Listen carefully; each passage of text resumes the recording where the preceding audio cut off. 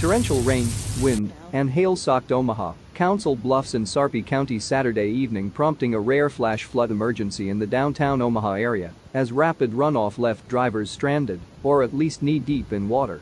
At 10:15 p.m., the National Weather Service reported 6 rescues had already taken place of drivers stranded in flooded vehicles in southeast Omaha. Cars were reported to be floating near 11th and Leavenworth in downtown Omaha, and others were stranded at Leavenworth and Saddle Creek.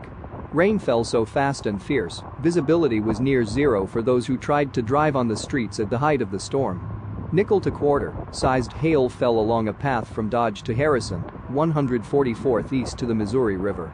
By 10 p.m., the Omaha Public Power District had reported more than 15,000 outages in Douglas, Sarpy, and Saunders counties. By Sunday morning, the numbers had dropped to under 2,100. You can track OPPD's outage reports here.